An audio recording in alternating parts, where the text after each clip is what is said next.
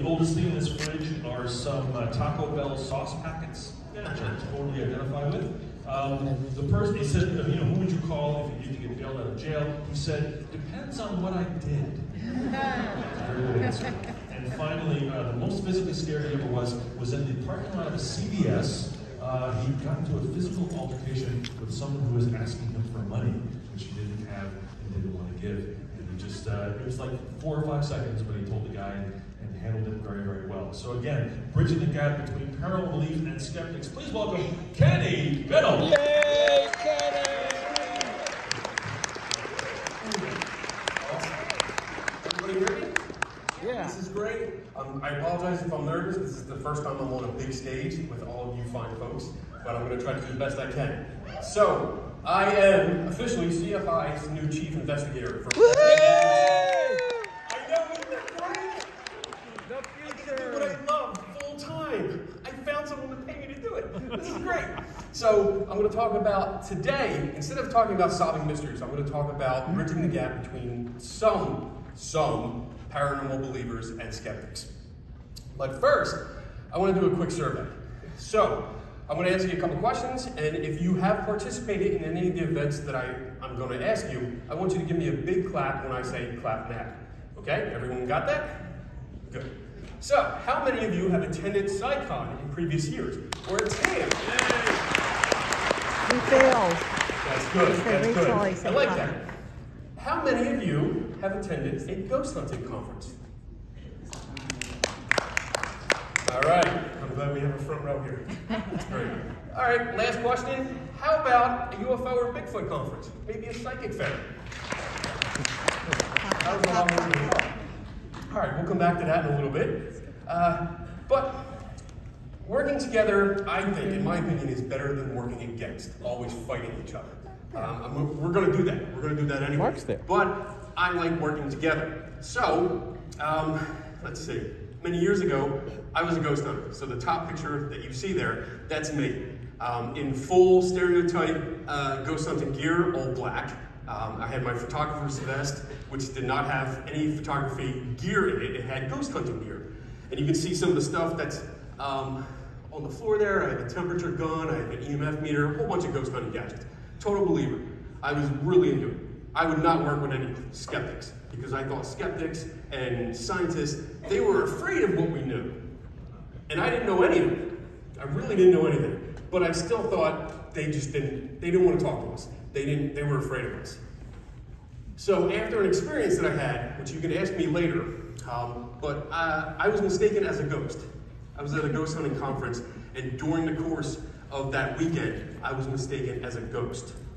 And no matter what I did, I could not convince the ghost hunters that saw me, that thought I was a ghost, that I was not a ghost. Yeah, go figure, right? So after that, I kind of changed my ways. I started going over to the skeptical side. But in the beginning, I was angry. I was angry because now I was mad at all the people that believed everything without any evidence, just like I did. I was angry at them, so I was always looking to start a fight. Always. It took me a long time to figure out that it's better to work together than to work apart, fighting each other, going against each other. And a bunch of skeptics there, Susan Gerbic, Nickel, Nick West. So why bother working together? If you can build a relationship with people with different beliefs, you can build that trust. You can have an impact on how they think. You can influence what they're thinking, how they think. That's the most important thing, right? We always hear it's more important to learn how to think than what to think. So building this trust will have this impact. You don't want people that just listen to the choir or preaching to the choir. You want to be able to have that opposing view. Working together also opens opportunities for people that are like a friend of a friend. Most often when I deal with people or interact with people, that's probably a polite way to say it. When I interact with people that have different viewpoints, and we talk and I help them figure out a photographic anomaly or a video they can't figure out because they think it's a ghost. They get impressed and they will tell their friends, and their friends will then contact me and ask me for help. And I think that has a big impact, that has an influence on them, on getting through to them. And finally, people just standing by. How many conversations have you had over the last 2 days, where there's other people standing by listening. You can affect them. You can have an influence on those people, and they will come back to you later on, after the conference. Maybe at dinner you'll see them. You'll see them in the food court downstairs in the casino. They'll come up and talk to you. So it's always good to work together. And because of this, I came up with my wacky wheel of working together. These are several puzzle pieces that we're going to go through. And for me, they help. They don't always work. Obviously, you can't get through to everyone. But they tend to work for me. And they build relationship, they build trust. So let's get through them. Being nice, or the Patrick Swayze rule, which is the shirt I'm wearing. Be nice until it's time not to be nice. This is your overall theme. This is what you really should strive to do. I don't like being mean. I don't want to be that mean skeptic that tries to start a fight with everyone. I want to be nice and get along with people. You have to remember that these are, when people have these beliefs, most of the time they're lifelong. They've known this since birth. I was raised Catholic. Yeah, I know, it's a shame, but I was raised Catholic, and from birth, that's all I knew until I got to high school. And then I started realizing there were other religions. I didn't even know there were other religions until I got to high school. So you have to remember that these beliefs are core beliefs. You have to be nice about it. Don't just be confrontational, be nice. In my experience, skeptics are often viewed as the enemy. You know, we're the people that, for fun, we like just busting beliefs. That's the reputation that we get. That's what I get from believers. And I don't want to be like that. I want to be remembered for educating. I want to be remembered for, hey, that guy taught me something new about photography or video. He taught me how to investigate better. That's how I want to be remembered. And I hope you guys want to be remembered like that too. Likewise, on TV shows, how often are we portrayed as skeptics? We're portrayed as the naysayers, the know-it-alls. You know, we get 30 seconds in an hour-long program about paranormal topics. We get 30 seconds, maybe a minute, and in half the time, that's taken out of context. We are edited out of context to make it look like you know, maybe it might happen, when we actually say, no, it's not going to happen. That's the fault of production companies. But we should still try to show people in person, we're not like that. We're nice, we're knowledgeable, and we want to help. The next step is be patient, wait your turn. How often do you see people that listen only to interrupt? You have a conversation and they're like, and they want to interrupt you right away. And once they see that opening, they take over, they talk over you. I hate that, I really hate that. I give them 3 tries. They interrupt me 3 times, I walk away. That's it, end of conversation, game over. But for either the believer or the skeptic, this behavior sucks. I just don't like it. I don't think it's professional. I think you should listen to them. And it shows that if you're cutting them off, you're not paying attention to what they're saying. You're not paying attention to them. Let them finish. Wait your turn. Another thing is we all get annoyed. We all get annoyed. How many times have you been asked the same question over and over again? Susan, how many times have you been asked about your psychic stings over and over and over again? To you, you've heard it thousands of times. That person that came up to you, this was the first time they're asking you. And they're taking a chance. Maybe they're afraid of what you're going to say. Don't know, but remember, just be patient with them. You know, this is their first time. My Bill Nye story, I mean, obviously, this is not a story about believer versus skeptic, because Bill Nye. But a few years ago at SciCon, Bill Nye showed up. He wasn't scheduled to be here, but he showed up. And I was excited. I heard he was coming, and I was like, I grew up watching Bill Nye. I was so excited. This is going to be so great. I can't wait. I'm going to get my picture with him. I'm going to get a selfie. Woohoo! He showed up. He was real busy. Didn't get to talk to him the first day. The next morning, my wife and I are downstairs before the conference starts. Here comes Bill Nye. Goes right to the coffee station. I'm like, this is my chance. I'm going to go over. I'm going to get my picture with him before anyone else bothers him. This is going to be great. My wife is going, look at him. He's tired. He's very tired. He's barely moving. Don't bother him. I'm like, all right, you're right.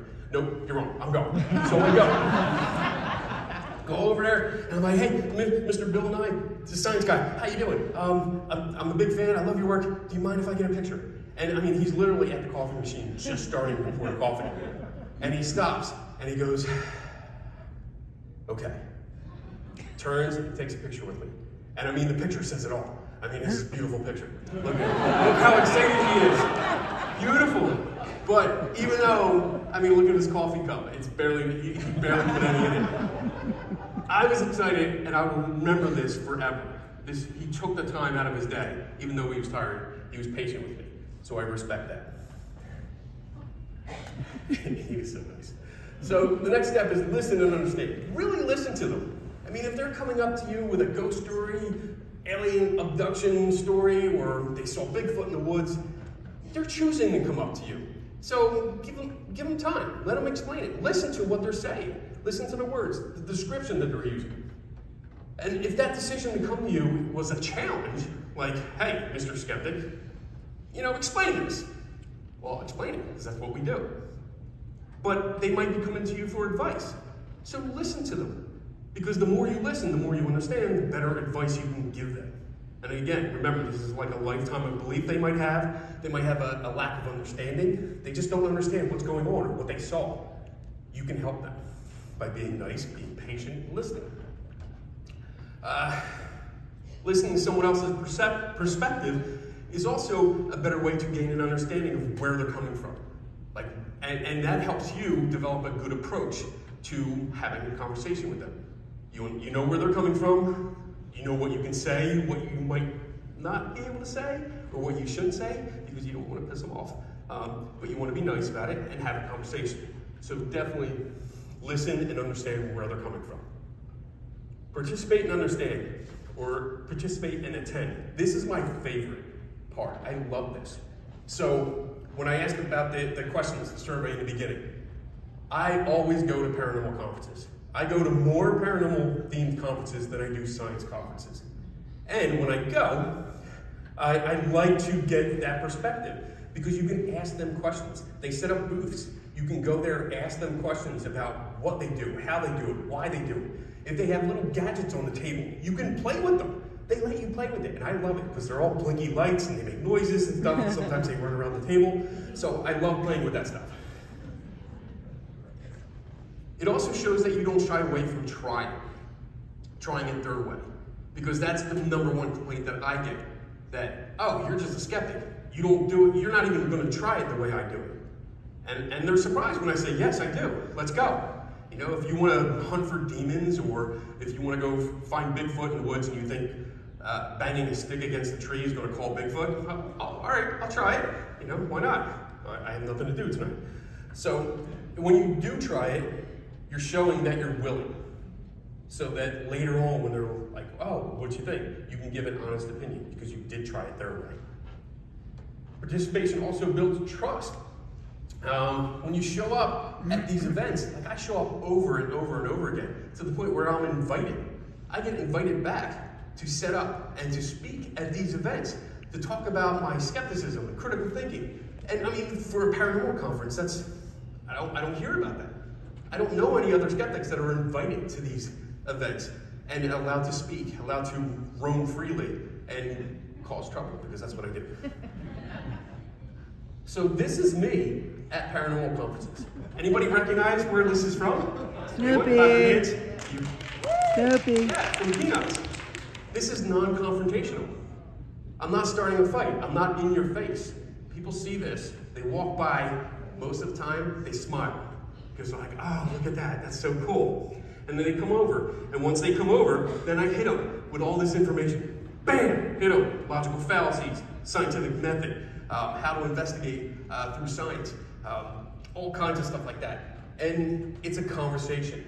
It's not confrontational. It doesn't start a fight. They like it. They enjoy it. Another step I do when I participate, that's me in a dunk tank. So that's at a ghost hunting conference that I'm wearing a shirt. You can't see it, but it's a bright shirt, and it has a big circle. It says psychics, Reiki, demons, ghosts, Bigfoot, all that, and across all of it, it says fake. So I'm in a ghost hunting conference with a fake t-shirt like that. And I have to brag, because 2 years in a row, I've raised the most money for the charities. Yes. Kids with Cancer and Pennsylvania Wounded Warriors. So I've raised money for them. And you can say whatever you want. anything. Because when you're in a dunk tank, it's like free reign. You get a license to say whatever you want. People come up, they buy their 3 balls to throw at me, and I'm like, hey, you had a sign saying you were psychic. Don't you? Wouldn't you know if you're going to hit the target? So that makes them mad, and they all miss. So much fun. But I'm not the only one that does this. There's a bunch of other people. Jim Underdown, his group got together with some flat earthers, and they tried to do some experiments. I mean, it worked out for us, but it didn't work out for them. But at least he tried, and I love seeing that. This is Ross and Carrie, and if you don't know, if you haven't heard of Oh No, Ross and Carrie, you need to, because their entire podcast is based on trying, participating, attending, and getting into it. I love it. I love it. They're here testing it's one of them like gravity houses.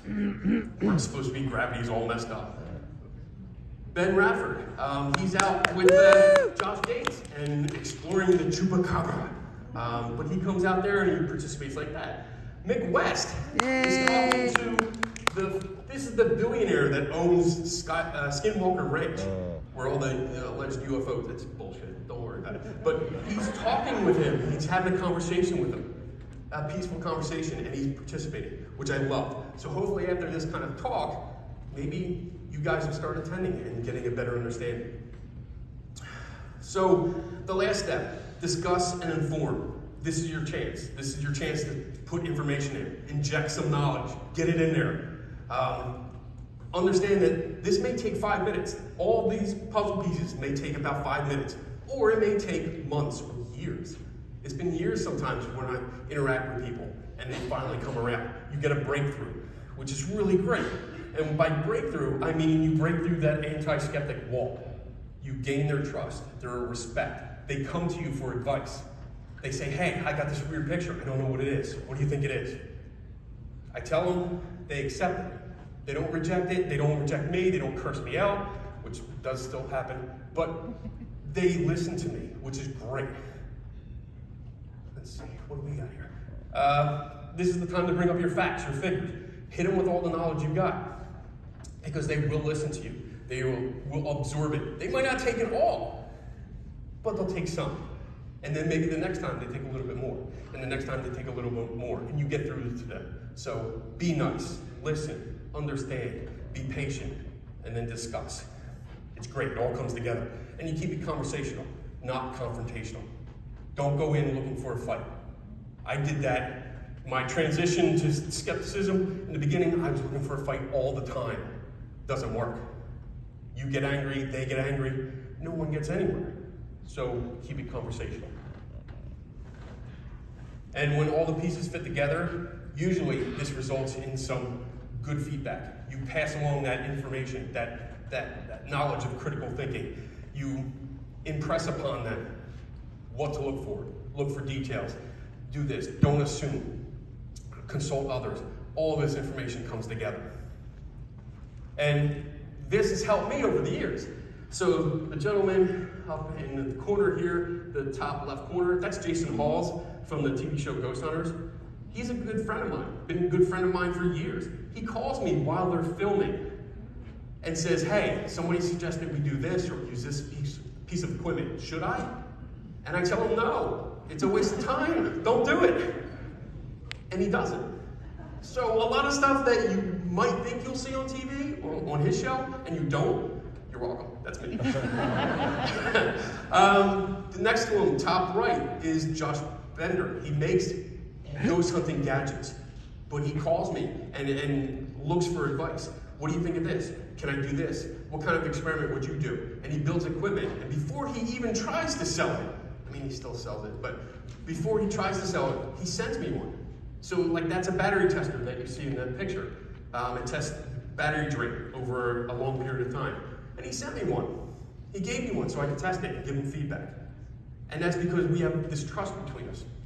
The bottom left, 2 psychic mediums, which know that I don't believe that they are psychic or medium. And they still talk to me, which is nice. They won't give me a reading, but they still talk to me. And then the last guy is Eric Altman. He's a Bigfoot hunter. And he's taken me out on Bigfoot hunts. We never found Bigfoot, but he still takes me out in places where he thinks I might see them. But we get along. He keeps calling me over and over again to come out with him. And he runs stuff by me, which is nice because we built that relationship. So the some. So in the beginning, my talk is called, bridging the gap between some paranormal believers. There's always going to be some people that you can't reach. So there's going to be people that know what they know, and they also think they know better than the experts. Always going to be people like that. You're probably not going to reach them. Try anyway. Be nice, go through the steps, be nice anyway. Can't hurt. There's always going to be people that are heavily invested. Time, money, reputation. I know ghost hunters that have spent thousands and thousands of dollars, like tens of thousands of dollars on equipment that doesn't do shit, doesn't do anything. But they still spend it because they saw it on TV. And when we go through it, they realize it doesn't work. But they're so invested, they can't give it up. I think if you've ever seen Behind the Curve, Mark Sargent actually has a scene where they ask him about it. And if he's proven wrong, could he give it up? And I don't know exactly what he said, but he basically says, I'm too invested, I can't do it. His reputation. So that's a good example. But again, you're likely not going to reach them. There will always be people that value anecdotes over evidence-based information, especially if it's their own story. If it happened to them, it must be true, right? How many times have you heard that? And then you have to give them more information. It takes a lot of time. You're probably not going to reach them, but keep trying, because sometimes you do have a breakthrough. And then lastly, you will always, always have a-holes. They fall into all three categories. They hate you because you're a skeptic. As soon as you say, oh, I'm skeptical, or I work for a skeptical organization, they hate you. I get that a lot. It's okay, I don't care. They can hate me. So what about when it is time to not be nice? You don't have to get into fistfights. Don't worry. Although there's been a few instances where I have almost got there. But basically, the best thing to do is walk away. If it gets heated, walk away. Don't give them your time, don't give them your energy. And I mean, as a side note, a little elbow nudge, it really makes them mad when you just walk away. When you calmly walk away, you're like, that's okay, I'm done. Oh my God, they get red-faced and they start screaming at you, it's great.